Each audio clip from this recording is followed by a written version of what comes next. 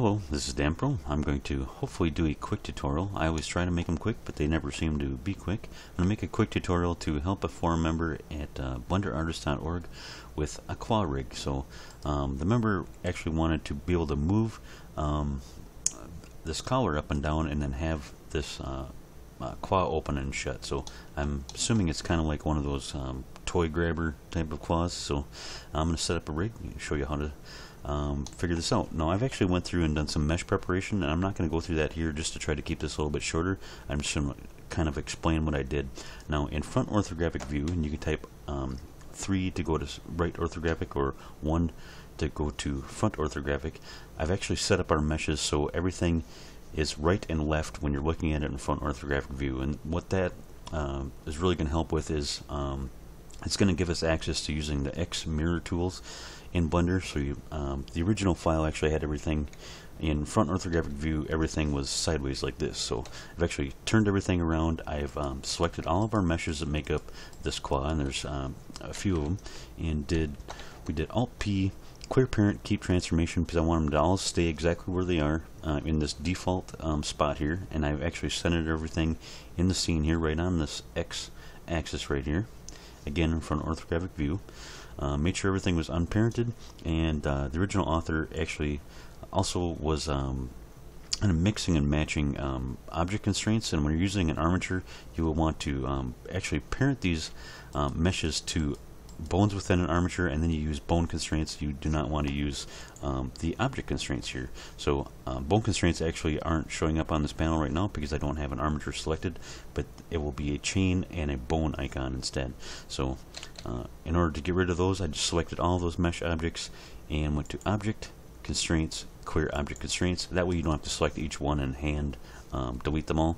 So I did that, and then like every other project, I select everything and make sure that all of my transforms for my objects are applied. So Control A, apply the location, rotation, and scale for each of these objects, and that puts the center, their object origins down here at the center of the world, which you might think is a bad thing when you're trying to rig mechanical objects, but we're going to parent each one of these meshes to a bone, and the bone's rotation point, that's what's going to be the important part. So I do this because it helps with, in case I need to unparent things, it's got a default location here. So I like the way this looks right now. It's in a closed default spot, and I want to make sure all those meshes are gonna stay there without, and I've actually explained this quite a few times in other tutorials, so I'll try not to blabber on about why. So just trust me, it's a good thing to do, but it's not always necessary, and I'll leave it at that. Alright, let's get in here and do Shift A, add our armature single bone. My cursor is at the center of the scene. That's going to put that armature at the center of the scene. I'm going to, with the armature selected, actually let's just change the name of it. Let's call this claw rig. So we've got our claw rig armature. Let's go to edit mode, and that's going to go to edit mode. We go to side view here. This first bone selected, let's name this to root. I always like to have a root bone with the top selected, RX -90. I'm going to lay this bone down flat. I'm actually go to armature panel here and turn on axis display and also x-ray display. So when I start adding bones up into these meshes here, I can see these bones through that mesh. If I move that up there, I'll be able to see that through. Let me just take the end here, G, Y, and just drag this out and just make it a little bit bigger, a little bit easier to see. So now we've got a root bone. I actually have a tutorial on what the importance of a root bone in my Rigify tutorial series, so I'm not going to go through the importance of that right now. But trust me, you'll always want to have a root bone in your rig, and everything's basically going to build up from that. So first thing I want to do is I want to add a bone up here. It's going to be kind of like the main claw rig. So when I move that and rotate it around, everything is going to go with it. So I'm actually going to use the mesh itself. I'm going to select this piston head.001. And select this top ring here, Shift S, cursor to selected, and that puts that cursor right at the center of that selection. Now I can go out of edit mode of that mesh, reselect my armature, go back into edit mode of the armature, and do Shift A. It's going to add a new bone with the head of that bone right at that 3D cursor. So I'm going to go back to side view here, and with the top selected, RX -90. lay this down flat. And the reason I'm laying these down flat is so the axes of the bones are aligned with the axes of the world, and that's just a good thing to do whenever you're in doubt. Align the axis of the bone with the axis of the world, because that's just going to make sense for your animator. So I won't get into that too much as well, but let's rename this bone. Instead of bone, we'll call this claw main, and I want to parent this claw main bone to my root bone. So again, we're building our hierarchy up here. Our root bone is always going to be the rootmost bone of that hierarchy, so this will be a child of it. Select the child first, shift, select the parent, Control P, make parent with keep offset. Now let me go back to pose mode of my armature. I have this claw main bone here. I'm going to select the piston head mesh, shift select the claw main bone, Control P, set parent to the bone. So basically I just parented this mesh directly to this bone. Now when I move that, it's going to move with that bone, and it's going to rotate relative to however I've set this bone up. So there we go. Now I actually don't need to this is good for location, and I'm going to need it for rotation, but I don't need to scale this, so I'm actually going to lock these scale axes on this. Next up, I'm going to need a way to move this collar mesh up and down, so I'm going to add a bone for that. I'm going to go into edit mode of this mesh, select these rings here, Shift S, cursor to selected. That puts the cursor right at the center of that selection. Again, go back to my armature and edit mode. Now I tab back and forth from pose mode to edit mode quite often. If I'm in edit mode, the bones will be orange, and if I'm in pose mode, they will be blue. So in case I forget to say, that's what I'm doing here. You need to add bones in edit mode, so Shift A, it's always going to add that bone wherever your 3D cursor is, the head of that bone. Again, side view, let's do RX -90. I'm going to again lay that bone down flat. This will be my collar bone. Let's name it collar. I need to parent that to my main claw main bone. Keep offset. Now I can parent my collar mesh to that. Control P, set parent to bone. Now for this bone, I only want it to move up and down on its local Z axis. So you can see this bone is the Z axis is pointing up and down. So I only want it to move in that direction. So I'm going to actually lock the transforms in X and Y, and I don't need to rotate this at all. So I'm going to lock all the rotation axes, and I'm also don't need to scale this individually. I'm going to lock the scale as well. So now when I move the piston claw bone, and then I just move this up and down. Now I need to automate the rest of this here, and I'm going to do that with an IK constraint. So whenever you're doing mechanical type objects, you always want to find your rotation points. So I've got 2 rotation points on this, so for this connecting rod right here, and then there's a rotation point on the claw and a rotation point at the head here as well. So I'm going to extend a bone from here down to there, and then from there over here, and I'm going to use an IK constraint to make this auto rotate here. So I'm going to go into edit mode of this connecting rod, select this center ring right there, Shift S, cursor to selected. This is just a very accurate way to add bones. Again, back to my armature, Shift A. Now the head of that bone is where I want it, but I want to put the tail down here, so I'm going to go back. A lot of mode switching here and a lot of object switching, but I want to get this ring, Shift S, cursor to selected.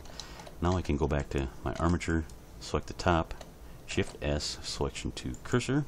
Now the head of the bone is where I want it, and the tail of the bone is where I want it. I want to parent this bone here. Let's call this is going to be the first part of my IK chain, mch.ik.001. I'm going to parent that to my collarbone, Control P, keep offset. And the reason I'm pairing it to the collarbone is so whenever I move this up and down, this rotation point is always going to move with it. Let me go back to edit mode here in side view. I want to actually roll this bone here.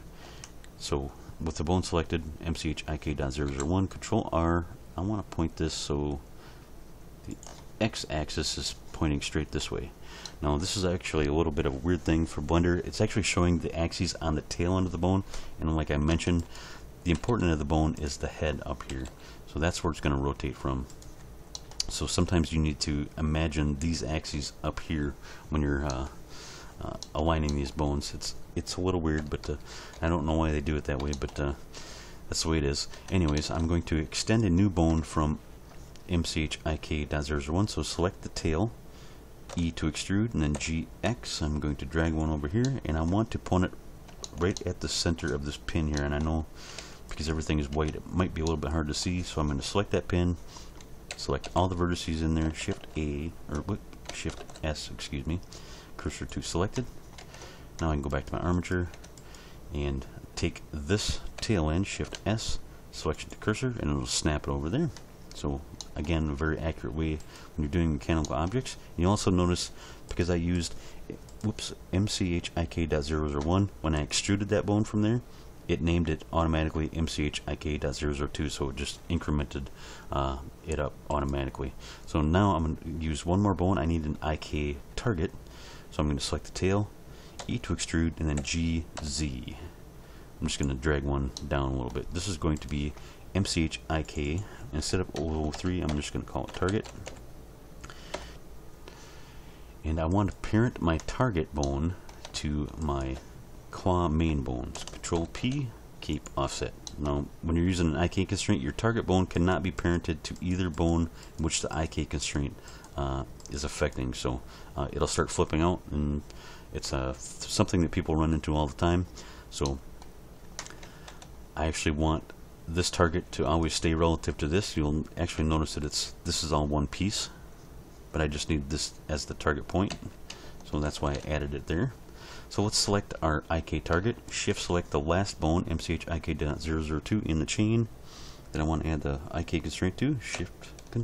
I do Control Shift C, and that will add constraints with targets. And this is kind of a shortcut here. I'm going to select inverse kinematics. That adds an inverse kinematics to the last bone in the chain. I'm going to go to bone constraints here, and basically what that shortcut does was that auto filled in that I'm using. I'm targeting the quad rig armature, and the MCHIK target bone is our target. It's just auto fills that in, so you don't have to manually select that. So just a little bit of a shortcut. I want to change my chain length to 2 because I only want these two bones to rotate automatically. If I just move this up and down now, you'll notice I'm going to get what I want here. I just need to parent our control rod to that first MCHIK.002, Control P, directly to the bone, and I need to parent our jaw to this bone, which is MCHIK.002, Control P, bone. And then there's one more mesh here. This pin, I'm actually going to parent that to the IK target, Control P, bone, and now we have a working claw, at least one side of it. So now let's get the other side for free. I'm going to select our MCHIK target and 001 and 002. In edit mode, I want to have them selected and go to armature. I'm going to auto name left and right. And the reason I didn't name them automatically is I wanted to make sure all my parenting was done, all my constraints were already done, and this just updates that automatically here. Now you'll notice that it appended .L to everything, those three bones that I had selected. And now that I have .L selected, because they're on the left side of my screen, I can go reselect them and then go back to armature, symmetrize, and it's going to automatically make our right side MCHIK target.R, IK002.R, and 001.R. And you'll notice that the parenting is still, because this one is parented to our collarbone, this one is also parented to the collarbone, because our IK target was parented to the claw main. It is also parented to the claw main, and our IK constraint, it's pointing to the right target. It's just .R instead of .R or .L. So very quick way to only have to do one side of your rigs. Now I just need to parent this mesh to the proper bones. So let's just work our way down here. Our piston here, or our connection rod, needs to be parented to this first IK bone on the right side. Control P, bone. Our jaw here needs to be parented to this one. Control P, bone, and our, see this little ring right there, to this one, IK target. And there we go. We have a working claw. Now there's something we can happen, because we can pull this collarbone out of position to flip that out. We actually don't want to do that, so let's add a limit location constraint. So when it's zeroed out, it's completely shut. Then we need to figure out how far up we want to drag this before it starts intersecting. So it looks like about or 1. So let's just clear that out. Select our collarbone and go to our bone constraints panel, and you'll see that's what I was talking about before. Here's our object constraints, and you actually get an error. Go to bone constraints panel, add bone constraints, limit location. We want to limit the local location of our collarbone, and we don't want it to move in X, don't want it to move in Y. We only want it to go from Z0 to 1.0. So we'll minimum of 0 and maximum of 1.0. And we always like to click for transform for this. Let me show you what happens if it doesn't. So if I drag this up, it's actually going to stop at 1. You'll notice up here in our transforms, I'm still dragging it. It's still recording that. If you click transform, now it'll positively lock, and it won't keep dragging it up, that value. So almost always you'll want to use this for transform checkbox. So there we go. Now we can do a few more things here for cleanup. We actually don't need to the animator never has to touch these MCH bones here, so we can lock all their transforms. And we do this really quickly. I'm going to select all of these MCH bones, and since I locked this one, I'm going to use the copy attributes add-on here. You can enable that in it comes standard with Blender, so you can find that and enable that. And when you do Control C, you get the copy attributes menu. I can copy protected transforms because I had all these locked. Now all the rest of these transforms are locked as well, because we don't want our animator grabbing these, rotating them, or scaling them. So something else we can do is take our MCH bones, type M on our keypad, and move those to our separate bone layer here, so we can keep them hidden. So here are the bones that an animator actually needs to use. The root bone, which is your main control bone, main scaling, main rotation for your whole rig, and we have our main claw bone, so we can move our claw anywhere relative to that main bone. We can also rotate it. We locked the scale axis, so we're not going to scale with this. And then this one, everything is locked except for moving it up and down on its local Z axis. And you'll notice that I can make this really tiny and everything's still going to work properly. Still goes from 0 to 1. Animators always animate in local space, so if you understand that concept, you'll understand why all this works like this. Anyways, I don't want to make a very super long tutorial, but I did want to show how you could use an IK constraint to make this claw. And like I mentioned, this is for a forum member at BlenderArtist.org, and this was the way they wanted to control it, by moving this collar up and down. They wanted everything else to move automatically, so that was how would I do that if that was my goal. I hope these tips help. I hope you can see how important IK constraints are. I don't have a bunch of time to go through all the nitty-gritty other parts, but good luck.